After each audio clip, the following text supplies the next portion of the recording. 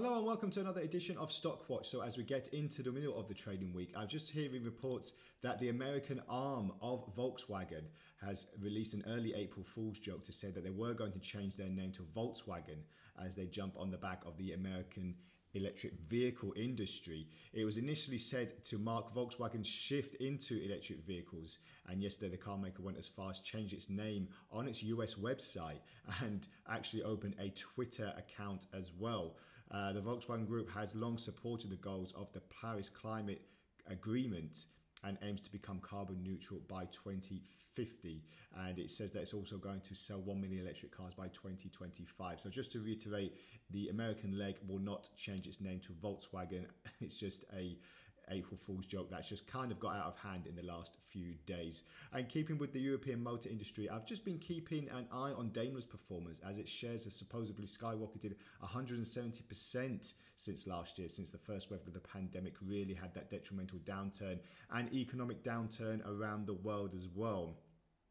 So the legal risks around emissions linger, however, as the company agreed last year to pay out approximately $2.2 billion in penalties and settlements to resolve diesel issues in America, but it remains subject to investigation in Germany and elsewhere. So we have to see if that's going to weigh in on prices. Currently, traders and investors are kind of ignoring these emission headlines, and they're just obviously, putting the price of the stock higher and higher. So the last time I looked at Volkswagen a couple of weeks ago, I just wanted to bring it down on the intraday chart. I usually look at the daily charts, but I'm looking at the intraday chart today, as I saw recently that we did have a bit of engulfment in the Ichimoku cloud, which threatened to push prices lower. But as you can see here on the bottom border, we saw a nice support at roughly the 217 area, and then prices have again shot up even more. So now I'm just looking to see if we're going to break this false spike, as we're going to record highs at the moment.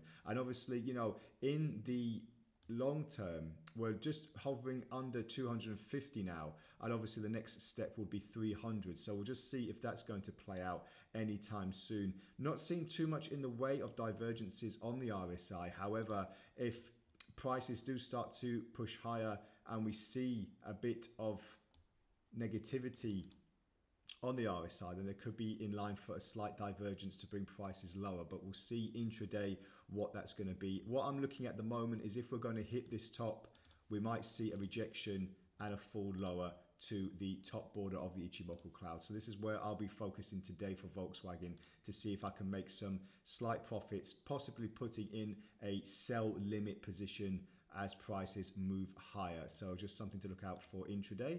And also on Daimler, I'm just looking again, Daimler obviously shooting for record highs as well, but we're seeing a slight bearish divergence at the moment. I'm just seeing if that's going to weigh in on prices and if we're going to see a rejection at the top here, roughly about the 76 area. So as we get to this point here, I'm going to see if it breaks. If prices start to wane, then naturally I think I'm going to put in a sell position to come to the lower border, sorry, the border of the Ichimoku cloud, and then see if this choppiness continues to manifest. So as you can see here, a bit of a choppy price action for the last couple of sessions, and I'll see if that continues. Obviously going slightly higher in a bit of a ascending channel.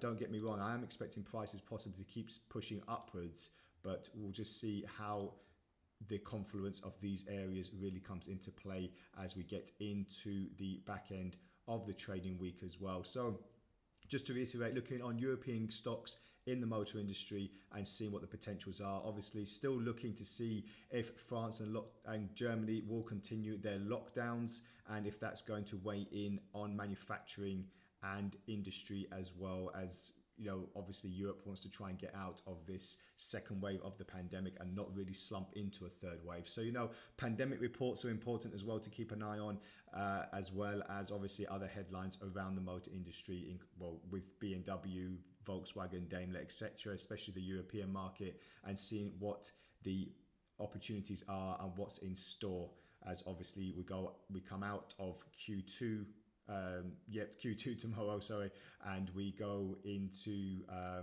we go into Q2 from tomorrow. So this will be something to keep an eye on for the rest of the trading week, and as I said, into next month as well. So that's all from the Stock Watch today. Thank you very much for joining me. If you have any comments or queries, please feel free to add them to the post, and I'll get back to you as soon as possible. Have a great trading day ahead, and bye for now.